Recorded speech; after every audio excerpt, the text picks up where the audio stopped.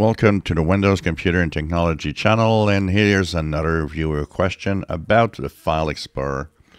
So the question has to do with the fact that things have shifted. The user has played around with File Explorer to different styles of views and different types of favorites, and then they've added, the tabs, the details, whatever you have added, changed, moved around, pinned.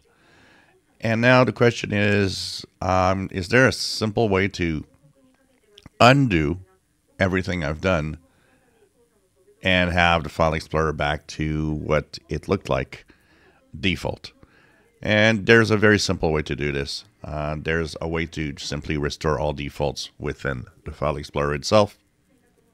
When you go to the top, you have the ribbon with the three dots. If you click the three dots and you go into options, you will have restore defaults. So in the general tab, you got the restore defaults button. In the view tab, there's the restore defaults button, and so on. In the search, there's also a restore defaults button. Once all of that is done, you can click the apply, OK, and it will have shifted around everything that you've changed, all the things that are pinned. You warned if it was important for you to have some pinned folders and so on. All of that is going to restore back to what it was when File Explorer was first installed in Windows, basically when you installed Windows itself.